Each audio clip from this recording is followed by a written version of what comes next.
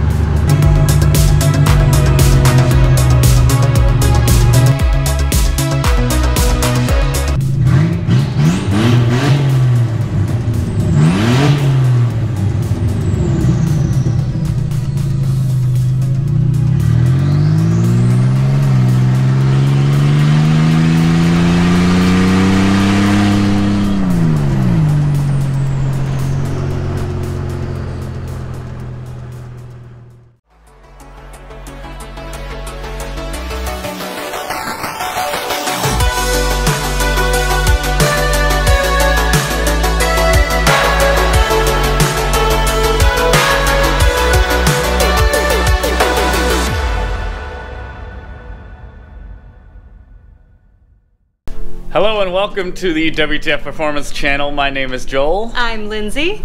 Happy Halloween season. It is October. It is cold as hell already. Yeah. We haven't done any videos in 3 weeks, and there's a couple reasons why. One, I got a cold for the first time in 2 years, and it kicked my ass. So for like a week, I just kind of chilled out. I did little stuff around the house and just rested up. Yeah. And number two, because it's getting cold, we had a neighbor move into our house in the form of an asshole raccoon, a trash panda, a piece of shit. So after evicting that neighbor, Yeah. we had to do some major repairs on the house in order to prep for winter anyway, but it did dominate my time for a few weeks. Yeah. And it turned out real nice. We still got to get some paint on the house now that we got some siding repaired, roof repaired, fascia boards repaired, patio repaired. All that fun stuff. Yeah, so there's still some work to do, but we can finally dig back in to the old Z project. And there's just some little stuff I want to start tinkering with. It's easy stuff, but it's stuff that's very specific to this car. Like the fuel gauge works, but it goes away. It just stops working. And then it works, then it stops working. Z guys already know what it is, but it's this little box under the dashboard where I guess the joints become like unsoldered, or just the connections go bad, and you just got to open it up and resolder those connections and get that working back in tip-top shape. And then one thing I did notice, I left the car outside in the rain one day, and I was like, I should pull it in. And so it was night, it was cold, rainy. I hopped in and sat in a ice cold puddle of water, and it was horrible. So maybe gonna take a look at those T-top drains and seals, and maybe I'm sure they're gonna be impossible to make not leak, but maybe we'll take a look at those and see if we can freshen them up a little bit. What else? I'd love to get the exhaust done. Yeah. It is. We just went for a little cruise around the neighborhood. Oh, my ears are ringing. Yeah, I can't hear out of my right ear, for sure. The car is loud, but also just the where it ends under the car, it resonates straight into the cabin. There's a couple rust holes to repair. So, what should I start on today? I don't know. I don't know either. Let's take a break. Yeah. One of the things that drives me nuts about old 80s cars is the key. You put it in the door to unlock it, the mechanisms are all gunked up or broken, and the other day I locked the car because I stored it outside, and then when I went to unlock it, the little car alarm was going off, and it was super frustrating because you couldn't turn it off with the key because all the mechanisms inside are all gummed up. I went ahead and opened up the door. I lubricated everything, kind of worked everything. This thing was broken, looks like it had a little shoddy repair with a wire, but I went ahead and just adjusted a little bit. It works okay still. I guess I could get a replacement for this pretty easily and swap that out later, but for the most part, now the door handle is kind of hanging open before. Now it retracts all the way. The lock and unlock actually functions now, and I really thought for 15 bucks now you can get a key fob. So I got a little kit shipped on Amazon, 15 bucks, and it's just a super simple, no car alarm, no nonsense, just lock and unlock. But these 80s cars, they didn't even have a switch when it's like a coupe. Everything just runs off of the driver's side. Say unlock the driver's side, all the doors unlock. You lock, same thing. So you gotta add one of these. I went ahead and marked some holes. I'm gonna drill the holes out and just mount this thing in there. One little linkage. It'll link onto this lock and unlock bar. And looks like the other side doesn't even work. So that one just needs a replacement unlock and lock motor. But little tinkering on this, and I should have a key fob to lock and unlock the car, which makes it way more convenient, and hopefully will keep the car alarm from complaining at me when I lock and unlock the car. So let's go ahead and knock that out.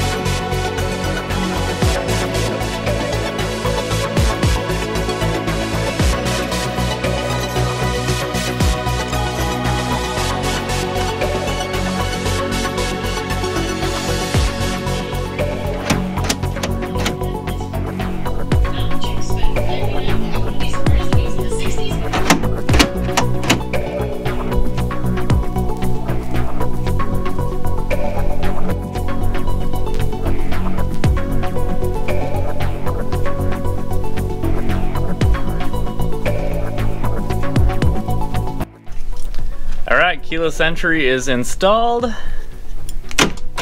Lock and unlock. Perfect. I did have to add actuators to the doors. I got it pre-wired for the other door. I'm just waiting on an actuator. I ordered on Amazon, so be here in a couple days. 2 screws, 2 wires, and then this thing is done and both doors will lock and unlock. And that's the kind of thing that makes a car like this way more usable. You know, sticking the key in the door, like I said, it was so hard to turn. The key is like twisted and it just doesn't work. So literally 20 bucks worth of actuators and a keyless entry kit, and now you can secure your car after you park it somewhere. Amazing. But there's a couple other things keeping me from putting this interior back together. I hate doing double work, so we're going to tackle them all before I put the interior back together. The next thing I wanted to hit is this thing. This is right above your right knee under the kick panel, and apparently it manages the fuel gauge, and the connections in here get worn out over time, so I guess the easy fix for them is to just resolder all the connections. So I went ahead and popped this off, so then maybe tomorrow morning before I come out to the ice cold garage, I can chill out inside, warm up the soldering iron, and just knock that out inside. Plug that back in, and that should fix the fuel gauge. And it's kind of, I don't know if the reading, I trust it yet. I might pop that thing out of the fuel tank and clean all the connections in there, and that might make me feel more comfortable. But as I drive the car around, maybe I'll carry an extra gallon of gas or so just in case, until I figure out if it works properly or not. I should probably fill the tank too and actually see if it registers full. So got a couple things, but that's the kind of stuff you learn when you actually start using a car. Another thing I want to do before I put this interior back together is, this thing's been missing a head unit. I see that the front speakers are still wired, and because the left side still works with the voice, the Nissan voice, I think all the wiring is intact, but the rear speaker wiring I'm not sure about, because whoever owned this car before ran speaker wiring. So I think I'm going to wire up the head unit and actually click it on and test it and see what comes out of what speakers and what speaker wire work and which ones don't. And if I need to run some fresh wires, it'll be super easy because the interior is all taken apart still. So I think this will be next. Then tomorrow we'll throw a head unit in and start tinkering with that and putting everything back together after that. So see you tomorrow.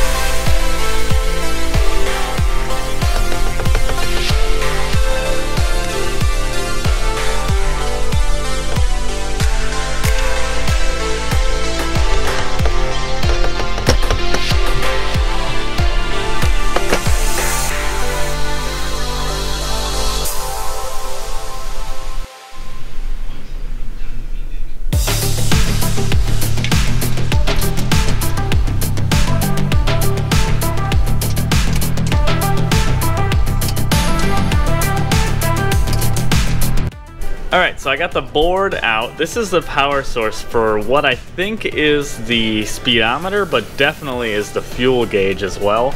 I was having intermittent fuel gauge issues where the actual lights and the whole little side of the dashboard that has the fuel level in it just would not even turn on, or you could kind of hit the underneath of the dashboard and get it to flash on or come on for a little while. You hit a bump, it goes away.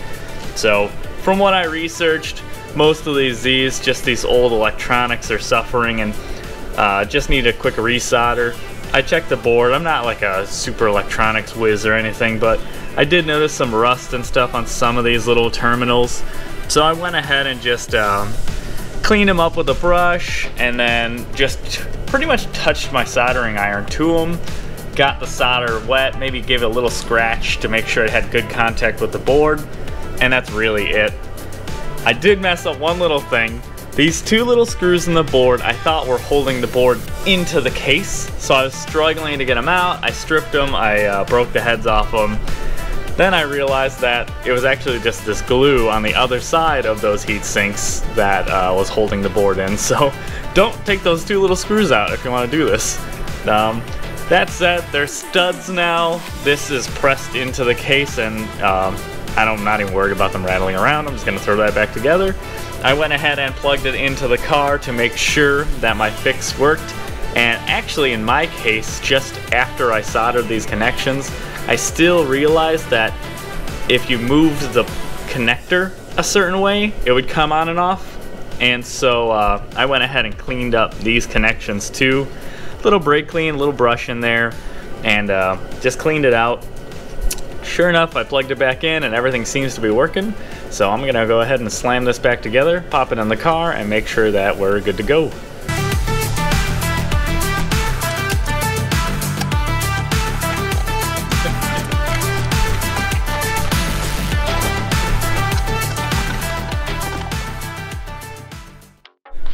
Alright, so we got that power source reinstalled.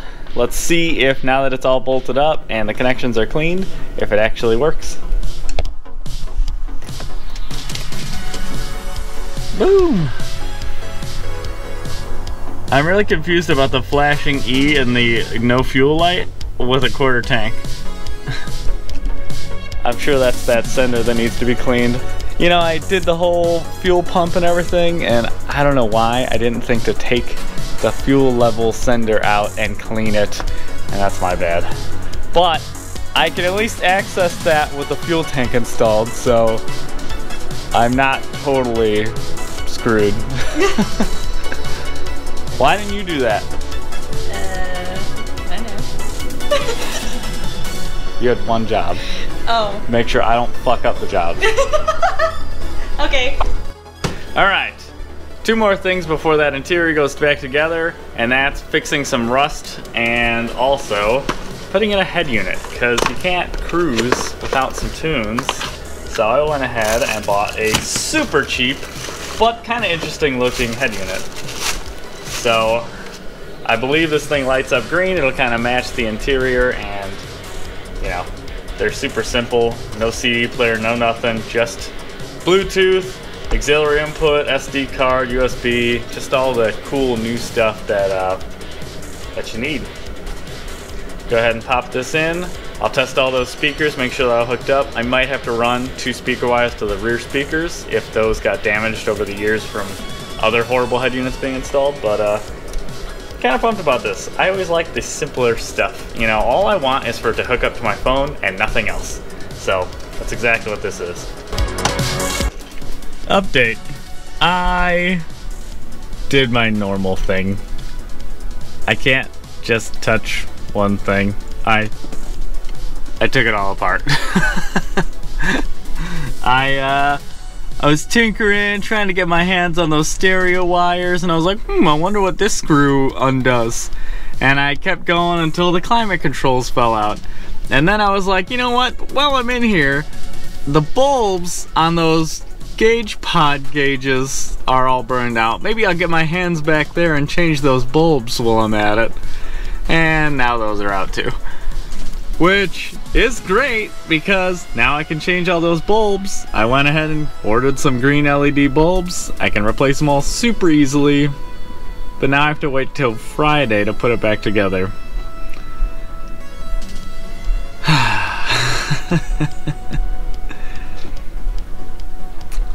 Well, I guess we'll just keep going with the stereo wiring. If I get that done, then by Friday the bulbs will come in. I can just plug them all in and then put it all back together. And that means tomorrow I can make a run to the hardware store, grab some sheet metal, and get some of this rust holes patched up. It's mainly just 2 in the trunk, under the spare tire, and under the toolkit. Those things they're just gone, so it's gonna take a little work, but The goal is to get the interior sealed from the outside world.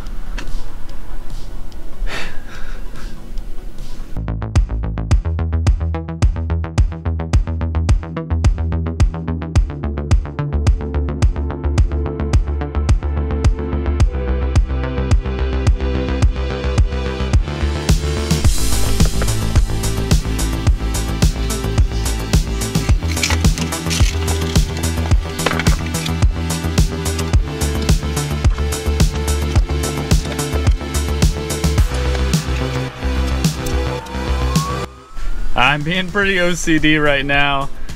I'm trying to figure out the stereo wiring. I think the wiring that I'm looking at on my phone isn't matching the wires that I see in front of me. So I'm kind of puzzled on that. I might have to go back to the drawing board on that one, look up a different wire set color guide. But I'm sitting here in this interior and I'm like, I should get the headliner out because it needs to be rewrapped, and now I'm doing that and it's almost out. Oh look, he just railroaded some screws in there that I missed. One sec.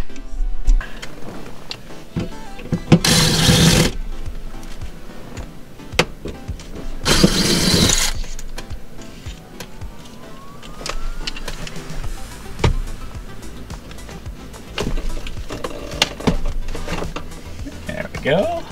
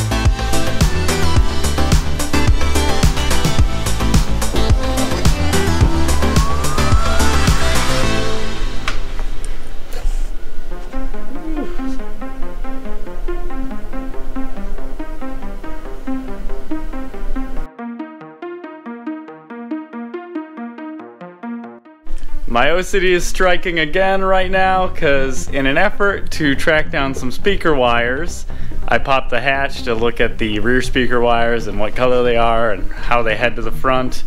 And you know what? This old spoiler, it's that classic Nissan foam spoiler and it's all like warped and stuff, and I've been meaning to take it off and see what it looks like without it. And I did that. Found another wasp nest. Actually, two.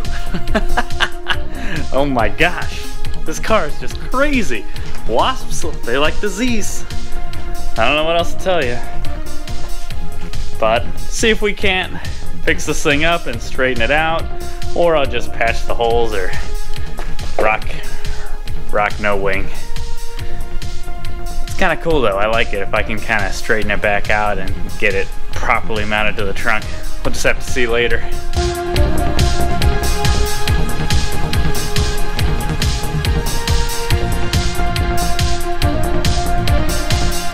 I always like to tinker on things first and just look at them myself and evaluate them and figure them out. You know, it's kind of like a puzzle. Every car I work on, every system in that car, I just like to look at it before I start researching things. And a lot of people are the other way. They'll research it endlessly before they tackle it. And that has some benefits. Mostly that you know what you're up for. Well, I had run wires through those rubber bellows that house all the wiring between the car and the doors, and I did that for the door lock actuators. What I wish I would have known is that these cars have an amplifier under the seat for the stereo. I knew that. But you pretty much just gotta run new wire to all 4 speakers. There's pretty much no way around it. I looked at like 15 different wiring diagrams, including the ones in the Haynes manual for the stereo harness, and just none of the wires in the plug that's in this car matches any diagram at all. I don't know what is different. I mean, this is a GLL. It's like top of the line, and that means it has some specific things, but like none of them match. So I found power, I found switched power, I put a ground, and now I can, you know, power up a head unit, and I'm just gonna have to run 4 speaker wires, 1 to every speaker, and that's all there is to it. Like I said, I really wish I would have known that while I was already doing that, because it is so terrible. But anyway, I'm just gonna go ahead and knock that out, and then the stereo harness will be ready to go to put the interior back together once I get those LEDs in.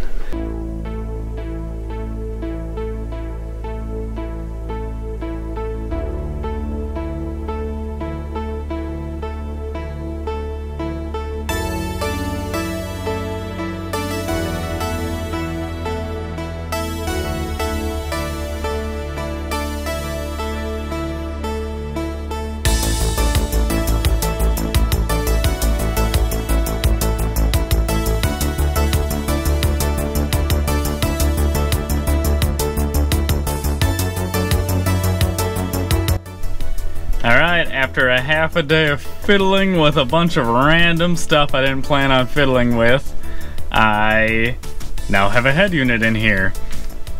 I haven't put the speakers in yet because I'm still waiting to fix some rust before I throw the interior back together, but all the wires are now run to the speakers and the head unit is wired. This car is definitely haunted. I only used 2 original wires. The battery source wire for like the memory of the head unit, and the accessory switched wire. Both worked, and I checked power at them. Everything was perfect. I even hooked up the head unit, powered it up before I ran any of the speaker wires or hooked them up, and it worked. And then I go to power the whole thing up at the end, and the battery wire just has no voltage. Awesome.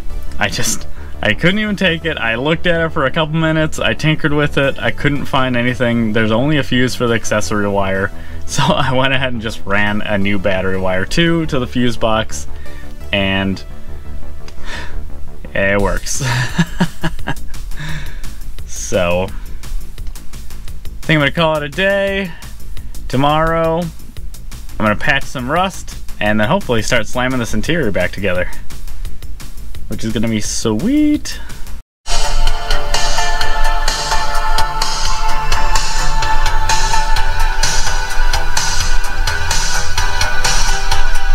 One of the cool things is I just got lucky and I decided I don't want to lose that voice function, so I hooked up the original wires to this left front speaker and then I just spliced my new wires in, and as you can hear, the sound is coming through this one speaker because that's all I have hooked up, but when I flip the lights on, it actually has a strong enough signal to just interrupt the wires altogether and take over.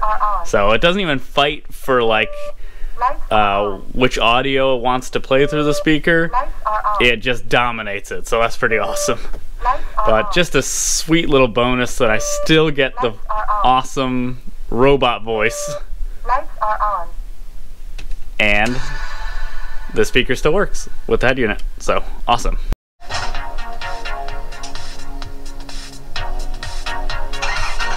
I also can't get over the simple stuff. Man,